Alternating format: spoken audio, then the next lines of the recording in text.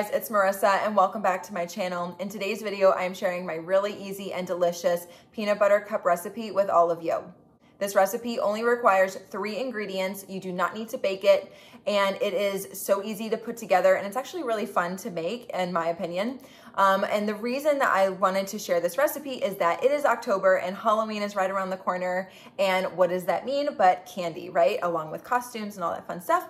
But candy is usually what people think about when they think of Halloween, right?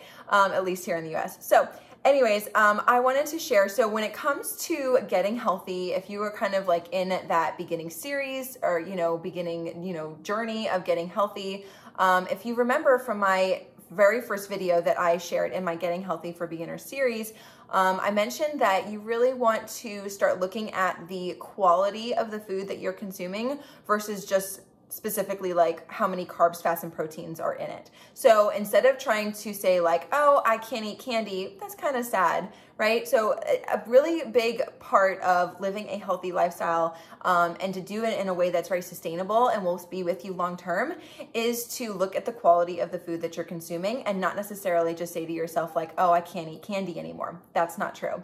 So in today's video, I am sharing one of my personal favorite candies with you, and that is peanut butter cups, and we're going to be making them together. Making these at home is really great because I can control the ingredients. I can control what type of chocolate goes in there, what type of peanut butter goes in there, what type of fat goes in there, and it's really nice that I get to control the ingredients versus just buying a product from the grocery store and it's, you don't have any control. So there could be processed oils, there could be high fructose corn syrup, there could be preservatives, food colorings, dyes, all that stuff, and it can be much more of a highly processed food that can cause you some problems with, one, your gut health, but also trying to maintain a healthy weight. So I want you guys to really enjoy this recipe, but also realize that part of getting healthy and holistic living is also enjoying your favorite foods and to try to do it in a way that will still nourish you, your mind, body, and soul, right? That's a big part of holistic living. And if you have no idea what I'm talking about, I talk about holistic living on this channel. I really believe in it. I have a whole video that I will link up above for you guys to watch if you want to figure out exactly like what that is. And I kind of went into detail as to, the definition of it and all that stuff. But anyway, so without further ado, I'm going to go ahead and get started. Make sure to subscribe to my channel if you haven't already. Give this video a big thumbs up if you like peanut butter cups, and let's go.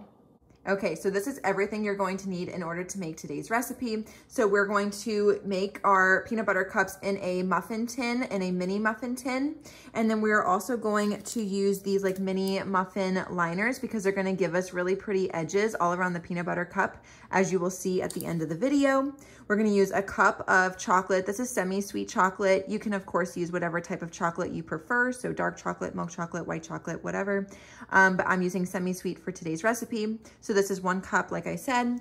Then we're going to use some creamy organic peanut butter. It's really important to buy peanut butter that just has peanuts and sea salt. You don't need any excess oils or sugars in your peanut butter, and it's going to pour really nicely, which will just help us with the actual assembly of these peanut butter cups.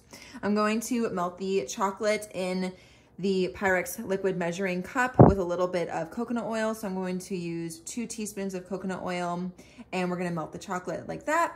And then we're going to go ahead and assemble these peanut butter cups.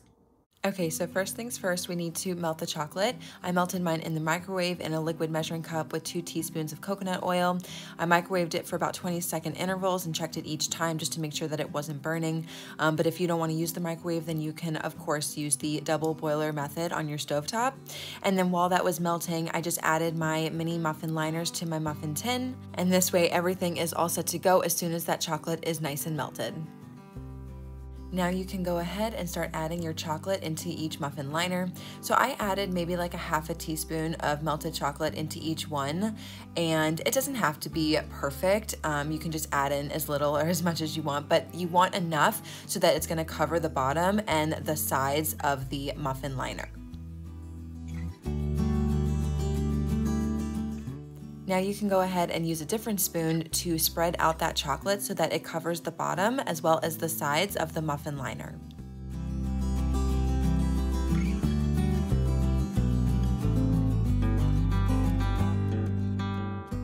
next we're gonna add in our peanut butter. So I added, again, maybe like a half a teaspoon of peanut butter, but again, it's not an exact science, so just add in as little or as much as you'd like.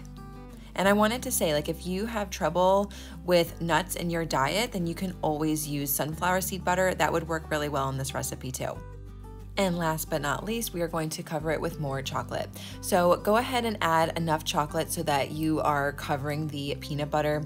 You can, of course, kind of use your spoon to gently spread the chocolate on top, but do be careful not to over mix it, because otherwise then your peanut butter and your chocolate are going to be like swirled together when we really just want them to be separate layers. And once you are done with those, you can go ahead and repeat the process for the rest of the muffin liners on your muffin tray.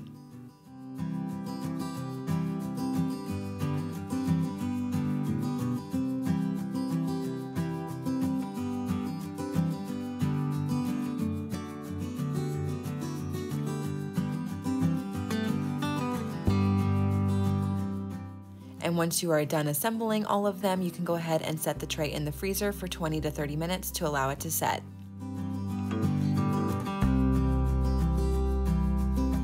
Hey you guys, so here they are. I just took them out of the freezer and they look so good. I'm so excited to eat one of these. So what I would recommend is that you let it come to room temperature for maybe like 5 to 10 minutes after you pull it from the freezer. And that way it's a little easier to go ahead and eat it. And then when you are done with what you're eating and you need to store the rest, I would store it in an airtight container in the refrigerator for maybe like up to 7 days. And then I wanted to show you what they look like when you take it out of the little wrapper, because I promised you in the beginning of the video. So when you take it out of the wrapper, it legit looks like what you would buy or what you would find in the grocery store. Guys, it's so good. You've got your peanut butter in the middle, the chocolate all around. It is so good, you guys. I literally don't even miss the one from the grocery store.